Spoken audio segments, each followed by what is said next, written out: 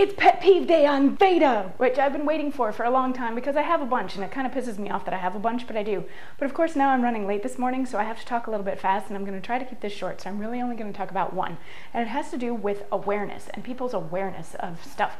And I'm not talking like social awareness, like, oh, the ozone layer is going away and stuff like that. I'm talking about spatial awareness and awareness of the fact that there are other people on this planet, not just you. I am acutely aware of other people. In general, I like to try to be the unobtrusive sort. I like to not get in other people's way. But you get those people who seem completely oblivious to the fact that there are other people around trying to do various things, possibly even the same thing that they're doing. I wonder if it's because our bodies are largely water, that maybe we have that water-like quality where we will fill up whatever volume we are given. For example, you find the couple at the grocery store in the cereal aisle, and he's positioned by the cart leaning over it like this, and he's about 8 inches away from the shelf, so you can't really get past here in between the shelf and the cart.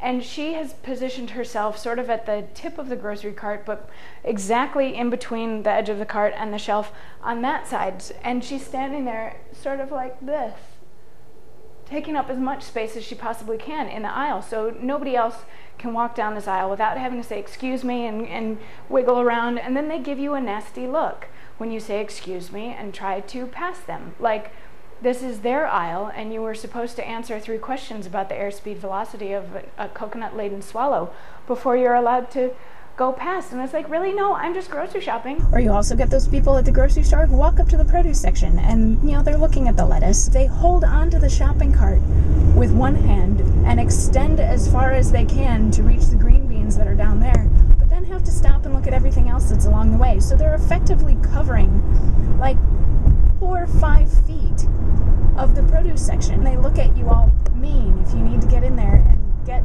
your lettuce, but they're taking up so much space. Can I please just grocery shop? They're green beans. They're freaking green beans, okay? The sidewalk is another one of my favorite ones. If you've got a large group of people walking down the sidewalk, I can understand you've got 17 people all trying to cluster together. Yes, they're gonna fill up the sidewalk. But I've also seen entire giant city block sidewalks taken up by 2 people, because they're walking this way, and then they have to laugh and giggle and come back this way, and then they have to walk close together, and then they have to go, oh no you didn't, and walk all sorts of far apart, and they will take up the entire sidewalk. And I walk fast. I know that I walk fast. I know that I walk faster than the average bear. My comfortable walking pace is somewhere around 4 miles an hour. This is why my New York friends like me. And I don't expect everybody to walk as fast as I do, but it would be nice if there was a passing lane, perhaps on the left. So people walking slow walk on the right side of the sidewalk, and people walking fast walk on the left side of the sidewalk. But also keep in mind that there's people coming towards you on the sidewalk as well who also need a left and right lane.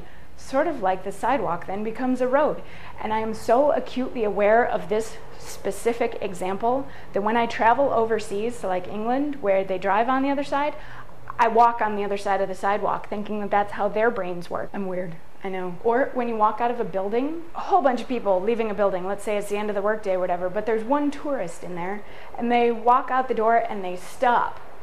As soon as they've passed the door frame, they stop to take a look around and survey their surroundings to figure out which way they need to go next. Meanwhile, the 4,000 people behind him are now smushed in the doorway and can't go anywhere. Or if he's worried about taking those extra 3 or 4 steps and getting in the way of traffic going this way, just walk to the other side of the sidewalk. Very few people actually walk along the actual curb, so you could walk over there to figure out where it is that you're going without having to mess up the traffic flow for everybody behind you. This is obviously something that gets to me quite a bit.